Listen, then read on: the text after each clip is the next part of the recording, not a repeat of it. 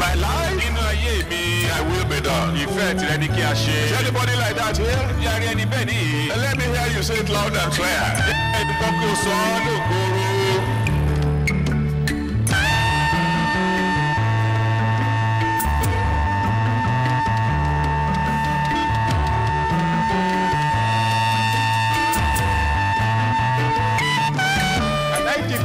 Tonight, that every one of you from now on you will begin to excel. Amen.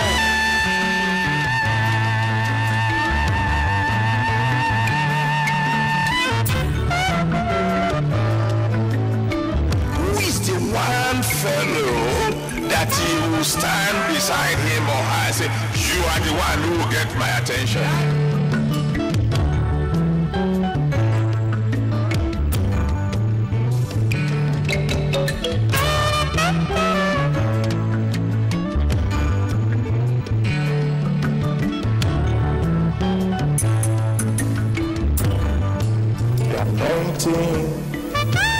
Allows you to enter into overflowing blessings. Redemption Way. The Lord is going to surprise someone here tonight. Join Pastor Adeboye and other men of God every first Friday of the month as they lead multitudes of worshippers to the presence of God in the monthly Holy Ghost service at the Redemption Camp, Kilometer 46, Lagos Ibadan Expressway, from 6:30 p.m. to dawn.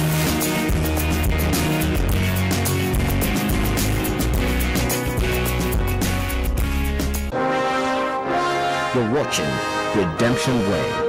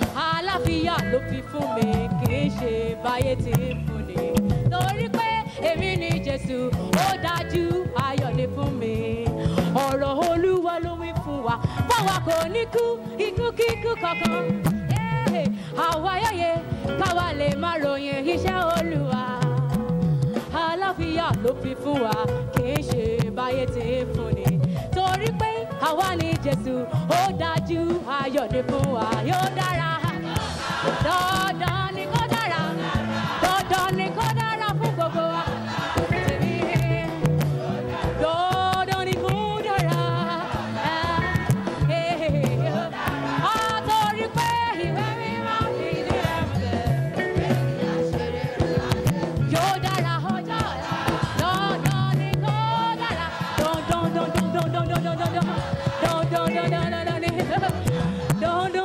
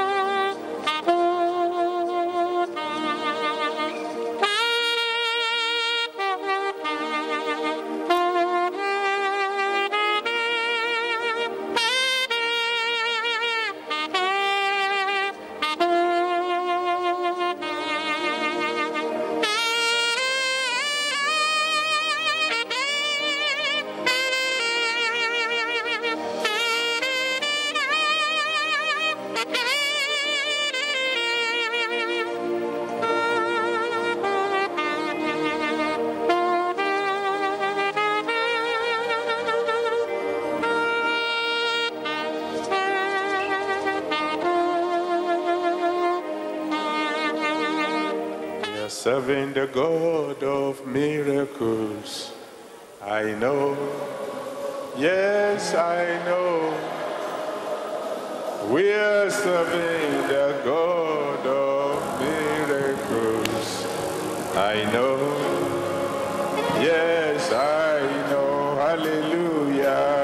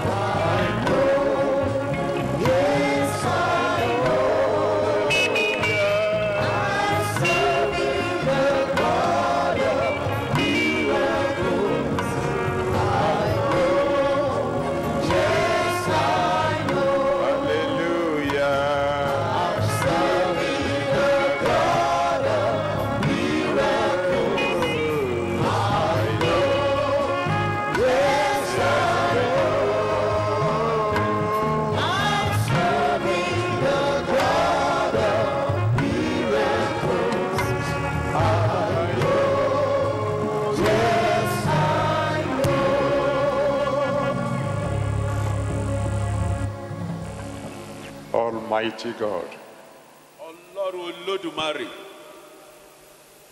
Ancient of Days, the Lord of Hosts, the one who had never lost a battle, the conqueror of Pharaoh,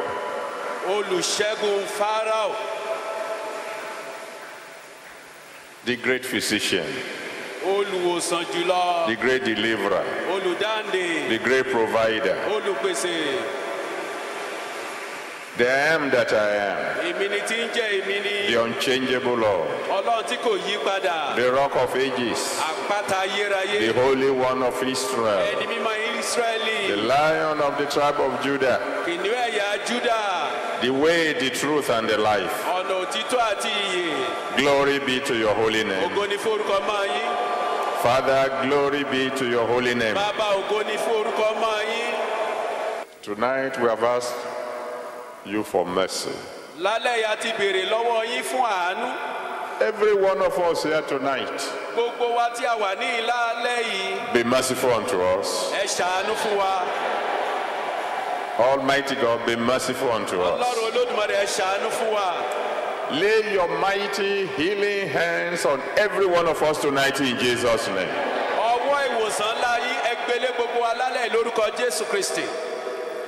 Don't let anybody leave here unhealed tonight in Jesus' name. Thank you, Almighty God. Glory be to your holy name. In Jesus' mighty name we have prayed. Amen.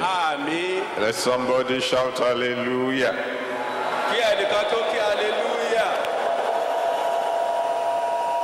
I want you to shake hands with 2 or 3 people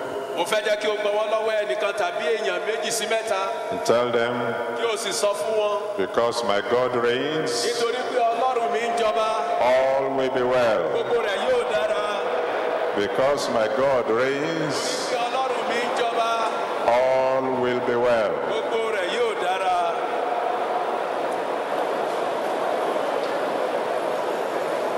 And then put your hands together for the Almighty. And then you may please be seated. Jeremiah chapter 8.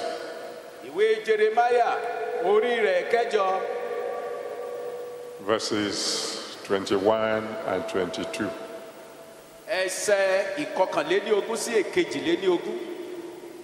Jeremiah 8. 21 and 22 verses.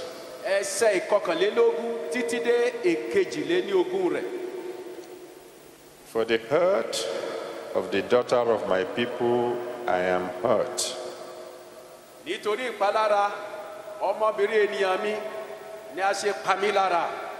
I am black, astonishment has taken hold on me.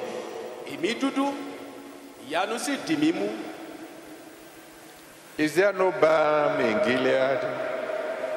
Is there no physician there?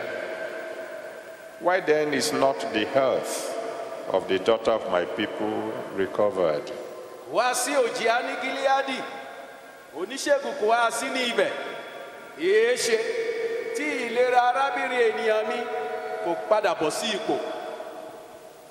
One of the reasons why I know all is going to be well with you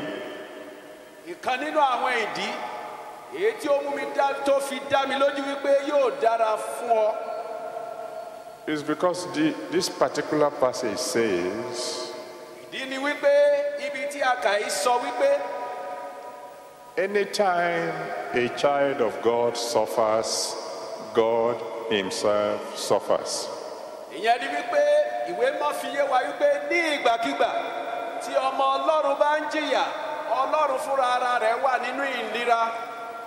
When you suffer pain, he partakes of it.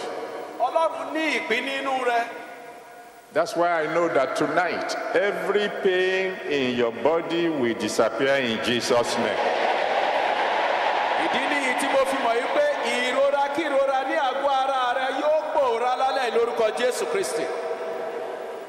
I want to thank God for medical doctors. May God bless them all.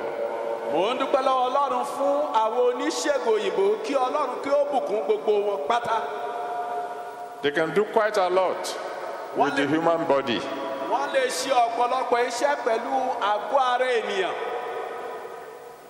But they are limited in ability, limited in knowledge.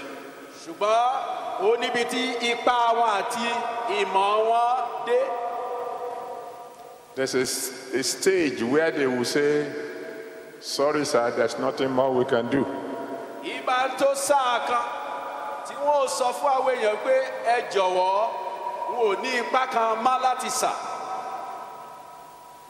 One of the worst news that you can ever receive is for your doctor to say, there's nothing more we can do.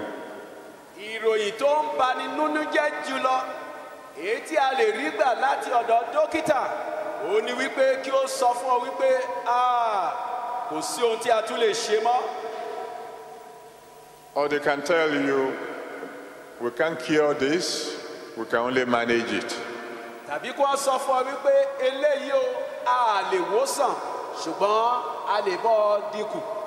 But thank God there is a God. There is a God in heaven who is unlimited. Unlimited in power, unlimited in wisdom, unlimited in ability. That God is here tonight and is going to heal somebody. If you are that one, let me hear you say amen.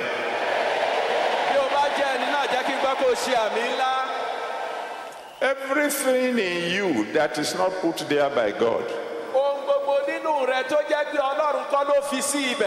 everything that you are not born with,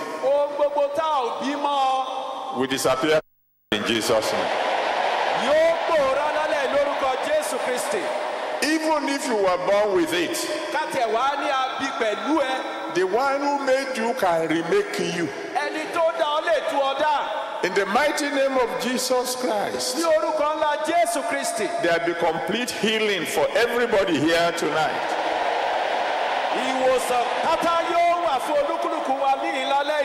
Because there is a balm in Gilead. Nítorí pé òjì à ń bẹ ní Gileadi. Doctors can heal bodies. Àwọn dókítà wọ́n á lè ṣe ìwòsàn àgọ́ ara.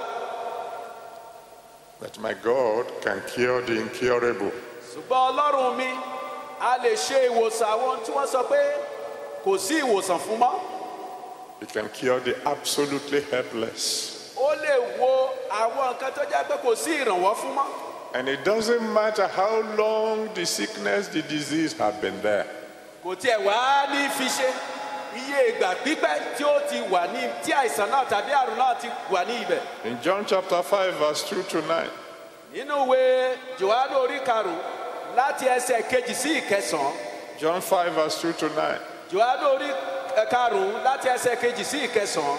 The man by the pool of Bethesda has been there for 38 years. Arákùnrin tí ó wà létí odò Bethesda ni ó ti wà ní ibẹ̀ fún odidi ọdún méjìdínlógójì. But one day his day came. Ṣùgbọ́n ní ọjọ́ kan ọjọ́ rẹ̀ dé. The great physician paid him a visit. Olùwòsàn ńlá ní bẹ̀ẹ́ wò. Your day has come today.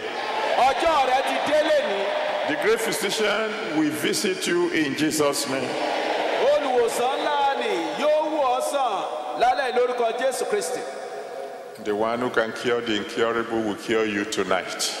Ẹni náà tó lè wo àìsàn tí ò gbóògùn sàn yóò wò ọ́ sàn lálẹ́ yìí. He can cure you physically. Ó lè wò ọ́ sàn nípa ti rírì. Nitara. Ní ti ara. He can heal you mentally. Ó lè wo ọpọlọ sàn pẹ̀lú. Solomon said, I want wisdom. Solomoni wípé mò ń fi ọgbọ́n. Almighty God said, you've got it. Ọlọ́run Olódùmarè sọ wípé ó ti rí ìgbà. Anyone who has any problem, any mental problem here tonight, my God will heal you in Jesus' name. Ẹnikẹ́ni tí ó wà ní tí ó ní àrùn ọpọlọ, Ọlọ́run mi yóò wò ọ́ sàn lálẹ́ lórúkọ Jésù Kristi. He can heal emotionally. Ó lè wò ọ́ sàn nípa ohun tí ó ń tì ọ́. Tó ń bà ọ́ nínú jẹ́. Tó ń bà ọ́ nínú jẹ́. All he needs to do is speak to what is causing the sorrow. Ohun tí ó ní láti ṣe ni pé kó mú ohun tó ń fa ìbànújẹ́ yẹn kúrò. In Luke chapter 7 verse 11 to 15. Nínú ìwé Lúùkù orí keje láti ẹsẹ̀ kọkànlá títí dé ìkẹtàdínlógún. Luke 7 verse 11 to 15. Lúùkù orí keje láti ẹsẹ̀ kọkànlá títí dé ìkàndógún. He said to the widow who was going to bury her only son, he said, weep not. Ó sọ fún opó ni èyí tí ó jẹ́ pé ó fẹ́ lọ sí ọmọ kan ṣoṣo tí ó bí ó ní má ṣe sọkún mọ́. Why? Kí nìdí rẹ̀? Because he uprooted the mountain that was causing her sorrow. Nítorí pé ó fa òkè tó ń fa ìbànújẹ́ ẹni fún ó fà á tu. Everything that is causing you sorrow here tonight. Ohun gbogbo tó ń fa ìbànújẹ́ fún ọ ní ìlálẹ́ yìí. We end here tonight in Jesus' name. Yóò parí sí ìlálẹ́ lórúkọ Jésù Kristi. He can heal financially. Ó lè wò ọ́ sàn nípa ti ọ̀rọ̀ ìṣúwó náà rẹ̀. Because some people are sick financially. Torí pé àwọn kan wọ́n ń ṣàìsàn nípa ti ọ̀rọ̀ owó. It is the sickness financially that is causing the sickness mentally, that is causing the sickness physically.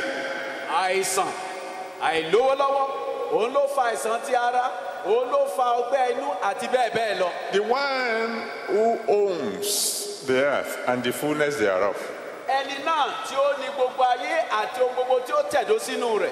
will heal you even financially tonight. Yóò wò ọ́ sàn nípa ti ọ̀rọ̀ ìṣúwó náà rẹ̀ lálẹ́ lórúkọ Jésù. It can heal maritally. Ó lè wòsàn nípa ti ọ̀rọ̀ ìgbéyàwó. Because the sickness of some people here tonight is marital sickness. Torí pé àìsàn tí àwọn míì ní ìlálẹ́ yìí nípa ti ọ̀rọ̀ ìgbéyàwó ni.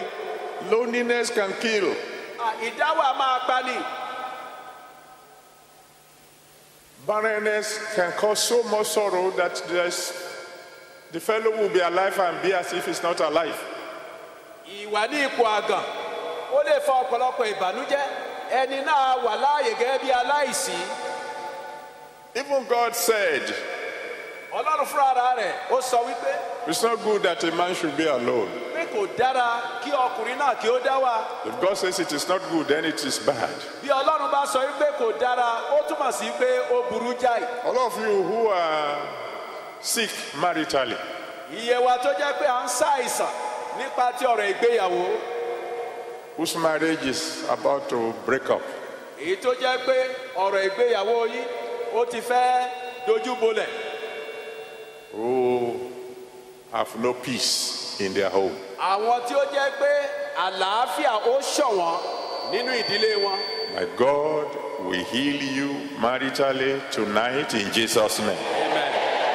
Ọlọ́run mi yóò wò ọ́ sàn nípa ọ̀rọ̀ ìgbéyàwó lálẹ́ lórúkọ Jésù Kristi. He can heal spiritually. Ó lè wò ọ́ sàn nínú ẹ̀mí. Thank you, Father. Thank you, Lord. The Lord said there's someone here tonight. Ọlọ́run sọ wípé ẹnìkan wà ní ìlálẹ́ yìí. He said every form of begging. Ó ní ohunkóhun tí ó jọ kí a máa ṣagbe. Whether directly or indirectly. Yálà nípa ọ̀nà ẹ̀wẹ́ tàbí bẹ́ẹ̀ kọ́. Will cease in your life from tonight.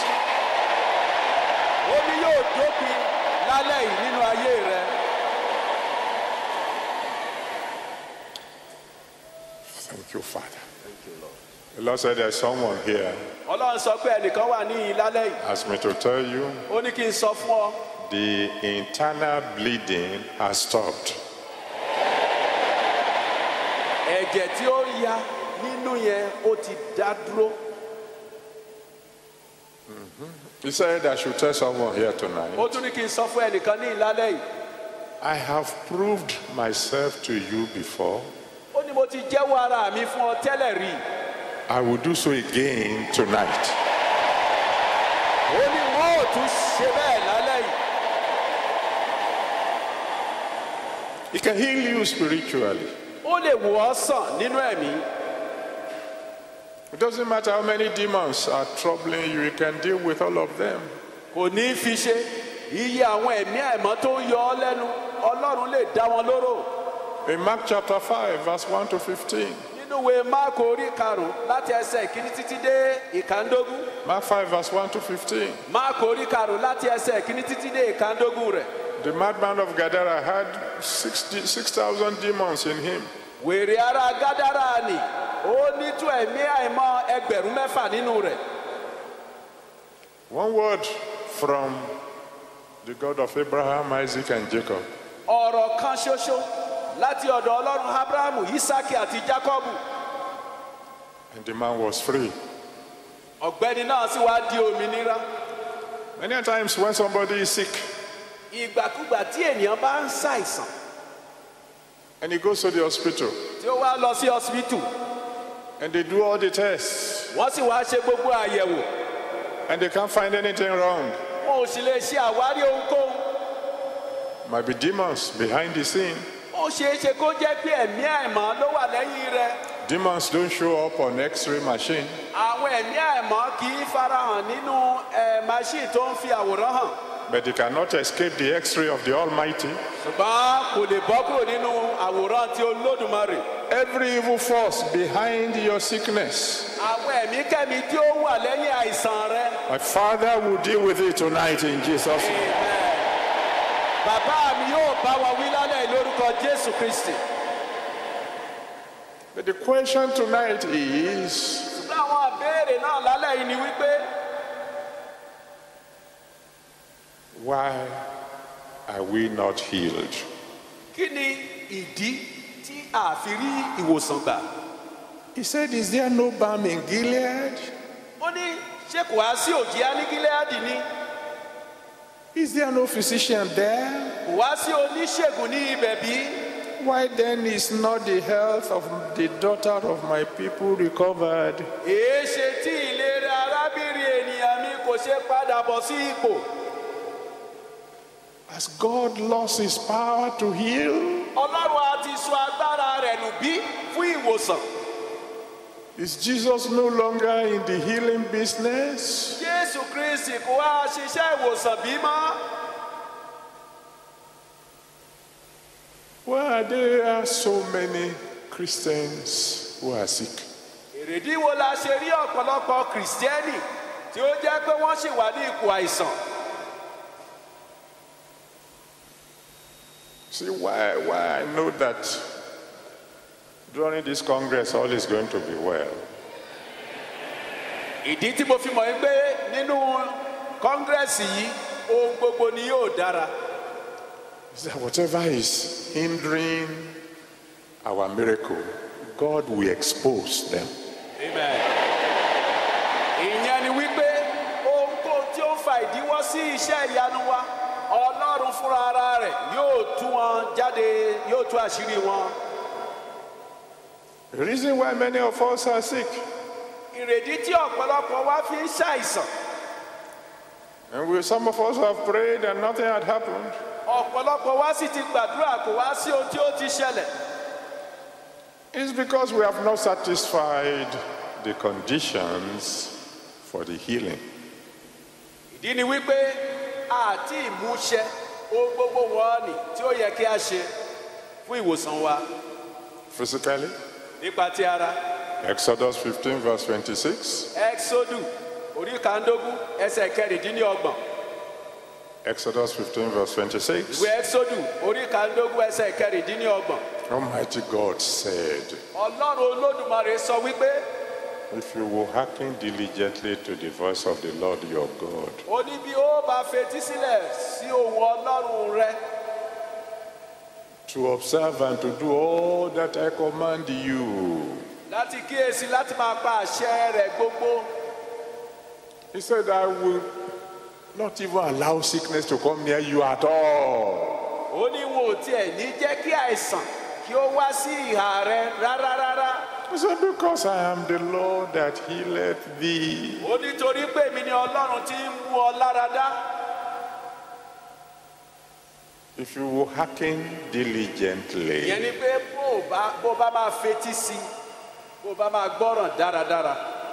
To observe and to obey, to observe and to do. Láti kíyèsí àti láti ṣe é. All that he commands you. Láti ṣe ohun gbogbo tí ó pa ní àṣẹ fún ọ. You won't even know what is called sickness. Ó tiẹ̀ ní mọ̀ tí à ń pè ní àìsàn. That's what he says. Ohun tí ó sọ nìyí. His word is forever settled. Ọ̀rọ̀ rẹ̀ á sì ti fìdí rẹ̀ kalẹ̀. He is an unchangeable Lord. Ó jẹ́ Ọlọ́run tí kì í yí padà. He's the same yesterday, today, and forever. Òun kan náà ni lánàá léni títí láéláé. Take one of his commandments.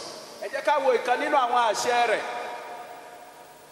He said, the new commandment give I unto you. Ó ní májẹ̀mú tuntun yìí ni mo fi lélẹ̀ fún yín. That to love one another.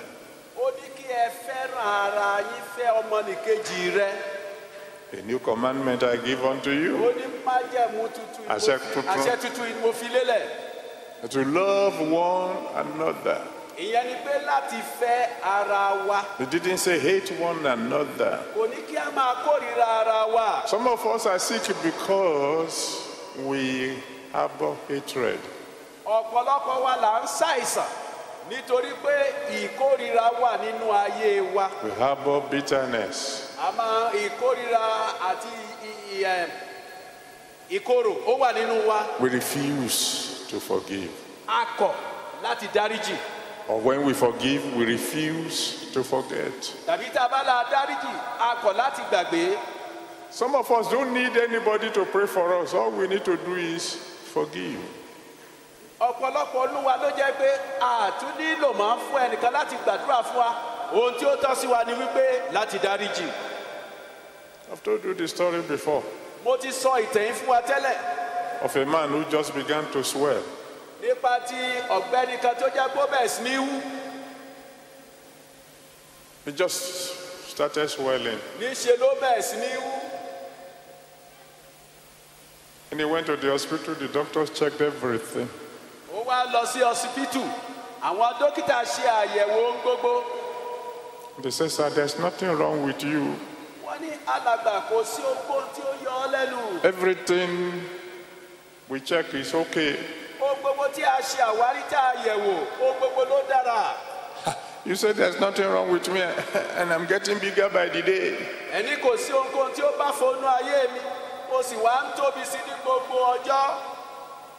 So he went to the man of God for prayers.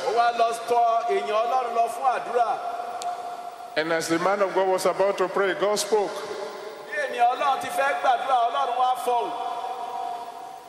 Tell him to get rid of bitterness, to forgive the fellow who has offended him that he said he will never forgive.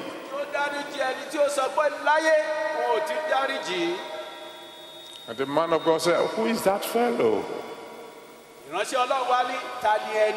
What had that fellow done? And he told the story. He had only one daughter. Because the wife died when giving birth to that daughter. So he loved that one daughter like life.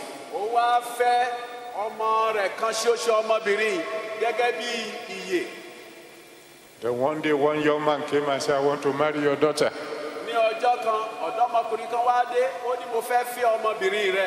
So of course I can't marry her, so you are welcome. But please take good care of her. Because she's what I'm living for. And the young man promised, I will take good care of her. But from day number one, after they got married,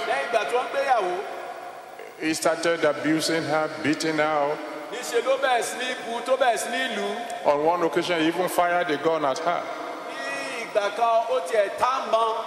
Before the girl ran home to her father. And the man said, I will never forgive this boy.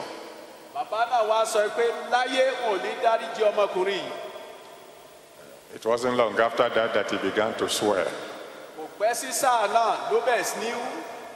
Man of God said, you have to forgive or else you will just burst one day.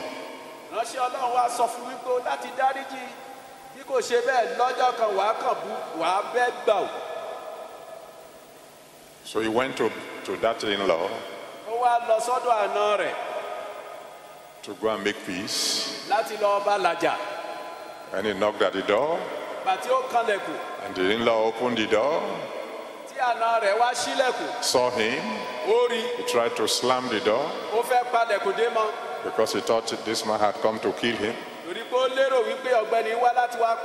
But he said no, he forced his way in. So I've not come to fight.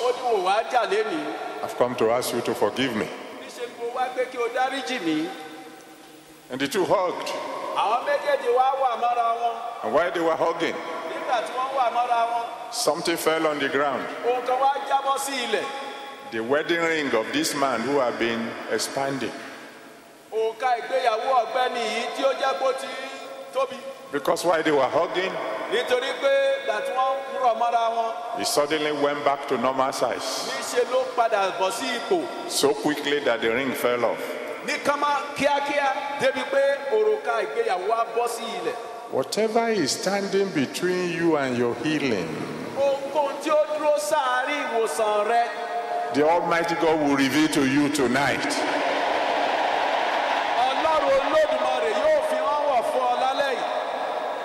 You want physical healing? God said, you must obey his commandments.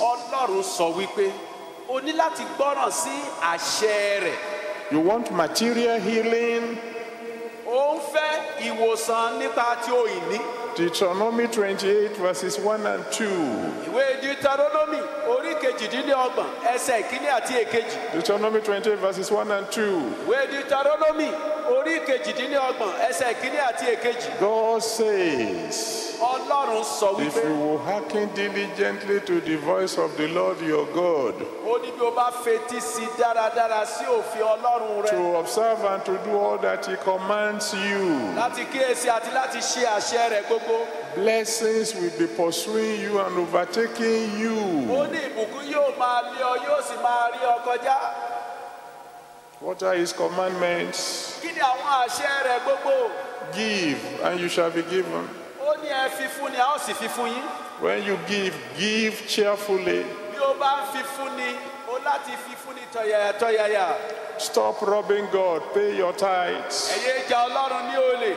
Ẹ máa ṣe ìdámẹ́wàá yín. Honor him with your first fruits. Ẹ máa fi èso àkọ́kọ́ yín fún Ọlọ́run. Obey his commandments. Ẹ máa gbọ́ràn sí àwọn àṣẹ rẹ̀ gbogbo. Financial healing will come. Ìwòsàn nípa ti ìṣúná yóò wá dé bá ọ. You want victory all around? Ó ń fẹ́ ìṣẹ́gun yí káàkiri rẹ. Deuteronomy 28. Ìwé Deuteronomy orí kejìdínlọ́gbọ̀n. Verses 1 and 7. Ẹsẹ̀ kìíní àti èkeje.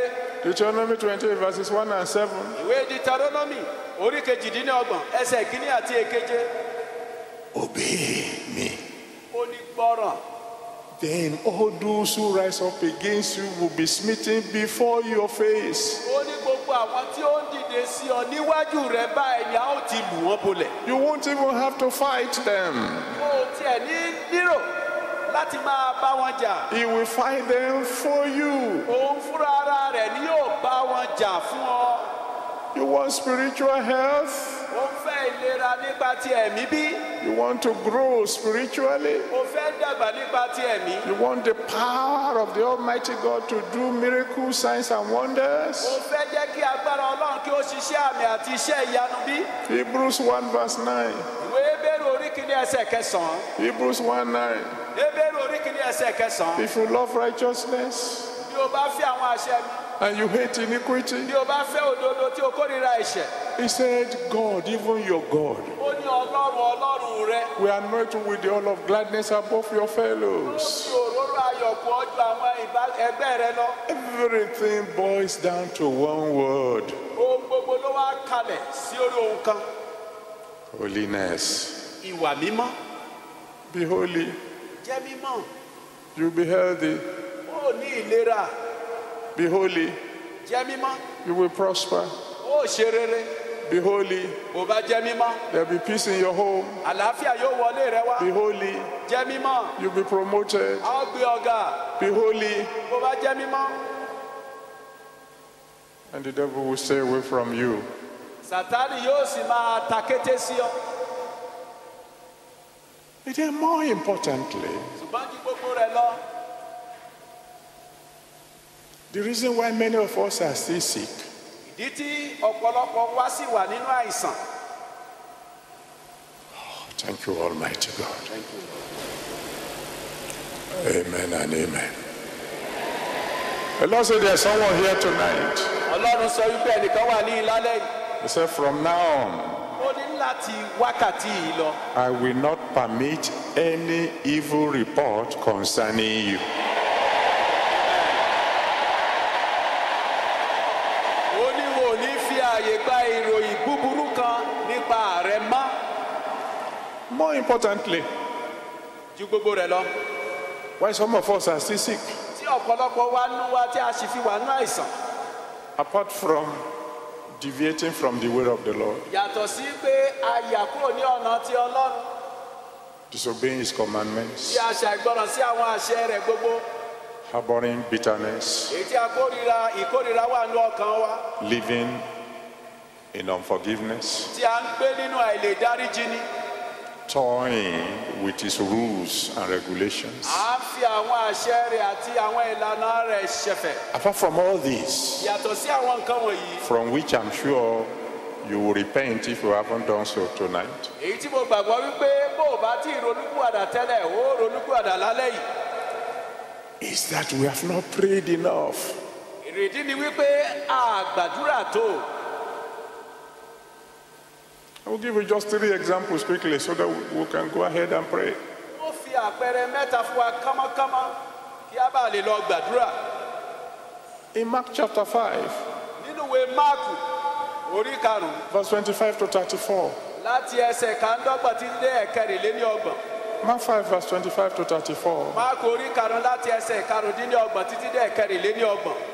The woman with the issue of blood Obìnrin oníṣu ẹ̀jẹ̀ ni didn't come to Jesus first. kò kọ́kọ́ wá sọ́dọ̀ Jésù. He tried the doctors. Ó lọ sọ́dọ̀ àwọn dókítà ṣáájú When they failed her, nígbà tí wọ́n jákulẹ̀. when she knew that there's no more plan B, Nígbà tí ó mọ̀ pé kò tún sí ètò mìíràn mọ́ yàtọ̀ sí ojúlówó. she said, I will come to Jesus. Ó wá ṣe ìpinnu inú ọkàn rẹ̀ wípé èmi yóò tọ̀ Jésù wá. When she arrived, there was a crowd. Nígbà tí ó débẹ̀ ọ̀pọ̀lọpọ̀ àwọn ènìyàn ni ó wà ní ibẹ̀. In the past, when there was plan B, Tẹ́lẹ̀ rí nígbà tí ètò míì tún wà, she would have said, let me go to another doctor. yóò sọ wípé bóyá kí n tún bẹ̀ dókítà míì wò. This man, there are too many people around him. Let me go to another doctor. Ọ̀gbẹ́ni yìí gan àwọn èrò ní òtí ẹ̀ jẹ́ ká rí i jẹ́ kí n tún padà lọ sọ́dọ̀ dókítà míì. Then when all doctors have failed, Bàtí gbogbo dókítà ti fi ìdí arábìnrin rẹmi. she said, no crowd is going to stop me this time. Ó ní kò sí àwọn èèyàn yanturu èyí tí ó jẹ́ pé yóò dí mi lọ́wọ́ báyìí. She pressed forward, pressed forward, pressed forward. Ó bẹ̀rẹ̀ sí She just kept on pressing ó bẹ̀rẹ̀ sí forward tiraka lọ sí iwájú. until she got what she wanted. Títí di ìgbà tí ó jẹ́ pé ó fi rí ohun tí ó ń fẹ́ gbà. Many of us pray for 5 minutes and we believe, well, if God doesn't answer, I go and check Dr. So-and-so.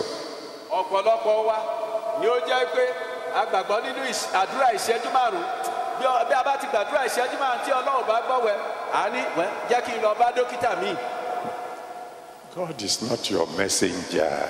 Ọlọ́run kì í ṣe àpèránṣẹ́ rẹ̀. He's the King of Kings. Ó ní ọba àwọn ọba. You are the one who wants something from him. Ìwọ ló ń fẹ́ ohun kan láti ọ̀dọ̀ rẹ̀ wá. Don't you know how many hours you queue up at the American embassy when you want visa? Ó rántí wákàtí, iye wákàtí èyí tó fi wà lórí ìlà gbà tí ó wà ní ó fẹ́ lọ sí Amẹ́ríkà, ó wà ní embassy láti gba visa. Some people sleep overnight Àwọn ká tiẹ̀ máa sùn sí ibi tí wọ́n ti lọ gba visa. so that they can be on the line. Wọ́n lè tètè wà ní iwájú. You get there by 6 a.m. Wà á débẹ̀ ní aago 6 òwúrọ̀. There are 200 people ahead of you. Àwọn èèyàn bíi igba ló sì ti ṣáájú ẹ. And you wonder how did you come so quickly? A wá ṣe ọ ní kàyéfì pé aago 6 òwúrọ̀ ni àwọn èèyàn bíi igba ti wà wájú mi. And you stand on the queue Wàá sì wá dúró lórí ìlà. for 4 hours Wákàtí mẹ́rin. only to be told Wọ́n tún wá sọ fún ọ. that they have taken all they want to take for that day. Pé ìbá tá a nílò ní ọjọ́ yẹn o àti kó wọn ná. And you come back the following day. Wàá tún wá padà wá ní ọjọ́ kejì. But when you want something from the Most High, Ṣùgbọ́n nígbà tí o bá ń fẹ́ ohun kan láti ọ̀dọ̀ ọ̀gá ògo. you queue for 5 minutes and you say that's enough. Ìgbà tí o bá wà ní orí ìlà fún ìṣẹ́jú márùn-ún, wà níyẹn náà ti tó yáre. But tonight is the night. Ṣùgbọ́n ní àṣálẹ̀ ni àṣálẹ̀ náà. I didn't hear you say amen. Let me give you another example. Jẹ́ kí n fún ọ ní àpẹẹrẹ mìíràn. In Matthew chapter 8, Nínú ìwé Matthew orí rẹ̀ kẹjọ verse 1 to 3. láti ẹsẹ̀ kìíní títí dé ẹ̀kẹta. Matthew 8, verse 1 to 3. Ìwé Matthew orí kẹjọ láti ẹsẹ̀ kìíní títí dé ẹ̀kẹta. A leper came unto him Adẹ́tẹ̀ kan wá sí ọ̀dọ̀ rẹ̀. and said, I know you can make me clean. Ó lè mí mọ̀ wípé o lè wò mí sàn. Nobody else can do it, but I know you can. Kò sí ẹlòmíì tó lè ṣe é ṣùgbọ́n èmi mọ̀ wípé o lè ṣe é. I'm in your hand now. Mo wà lọ́wọ́ rẹ báyìí. These people, this crowd, they have seen me, a leper, come into the crowd. They've seen me now. My secret is out. Àwọn èèyàn yanturu wọ̀nyí wọ́n ti rí mi gẹ́gẹ́ bí ẹlẹ́tẹ̀ ènìyàn. If you don't do something about my case now, these people will begin to stone me very soon.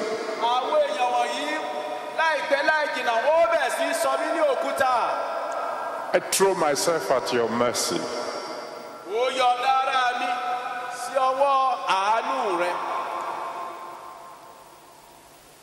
And God granted his request.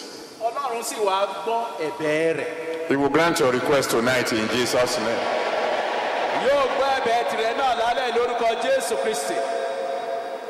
Probably the most exciting of the stories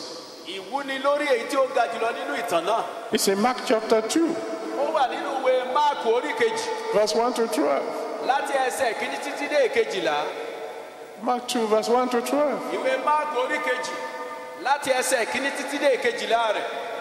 They brought a man paralytic to Jesus.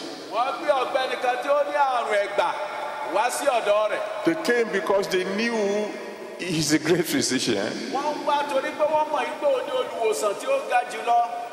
But when they arrived, several people had come before them. They have jammed the house, jammed the windows.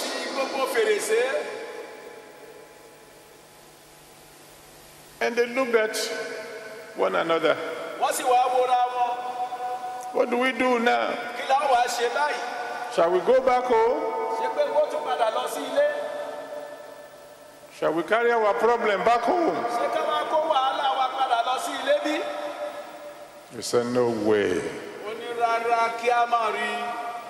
That today is today. They climbed the roof. How long did it take them? It's not easy to carry a sick man onto the roof of a house. They didn't climb the stairs because the stairs are inside. They climbed the roof.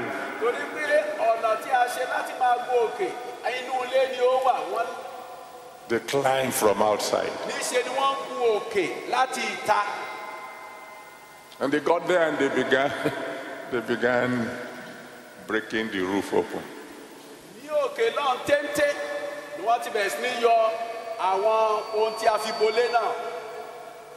How long did it take them? We are not told. They lowered this man to the presence of Jesus Christ.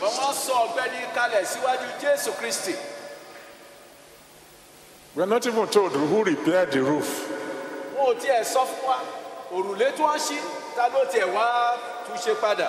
These people couldn't care less. They had only one mission.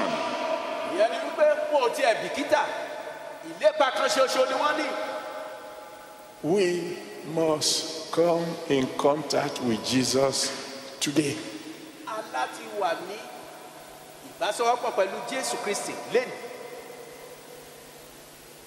I want you to come to Christ today with a strong determination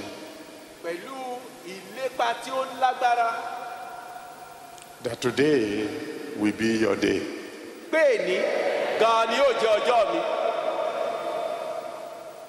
And before you leave here, you will be able to say, all is well.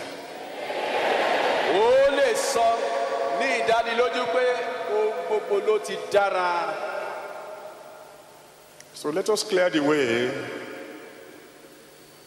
by asking those of you who are yet to surrender your life to Jesus Christ to come and do so now.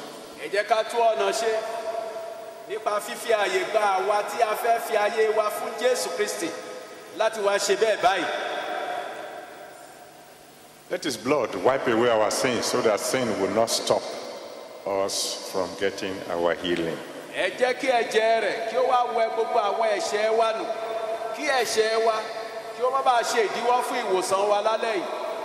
Because there's nothing wrong upstairs. Isaiah 59 verses 1 and 2. Isaiah 59 verses 1 and 2. He said the hand of God is not shortened, that he cannot save. His ears are not heavy, that he cannot hear. You know what that means? It's as powerful as it had ever been. His healing power is as available today as it was ever before. He said, but your sin, your iniquity is the one separating between you and him. So if you want to surrender your life to Jesus, that his blood may wipe away your sins, or you're a backslider and you want to return to the Almighty God for restoration, come very quickly now. I'm going to count from 1 to 5. Be sure you are standing before me before I say 5. And you have to hurry because the rest of us want to pray. The power of God is available here tonight to heal. So if you want to give your life to Jesus, come very quickly. 1. Once your sins are gone, healing will come. The power of God is still there. It can still cure the incurable. You had the testimony yourself. He's still in the healing business. But your sins can separate between you and him.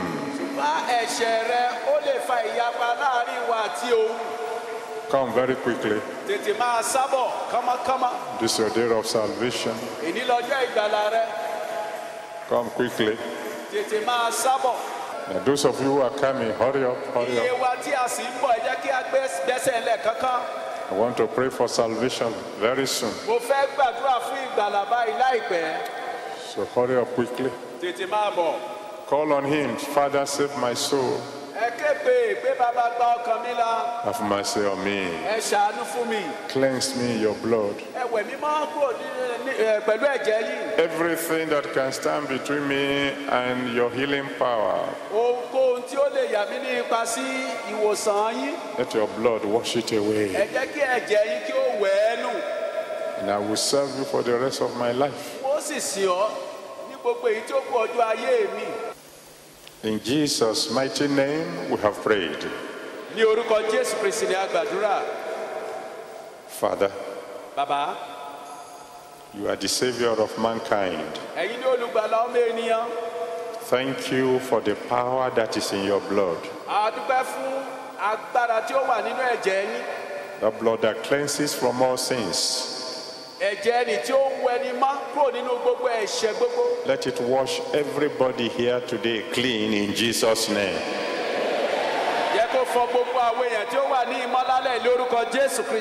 All these your children who have come forward tonight,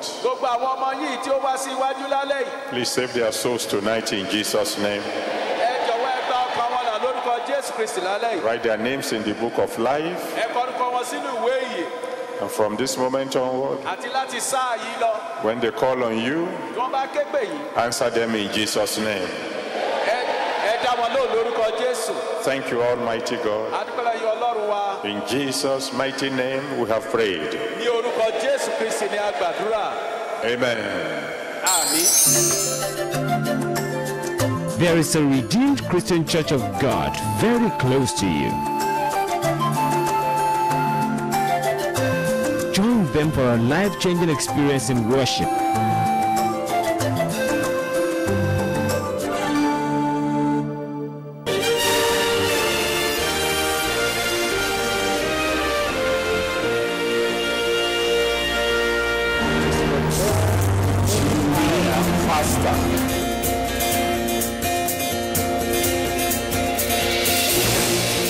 join us on this same station at this time next week for another wonderful experience as Pastor E.A. Adeboye exposes the deep mysteries in the Word of God.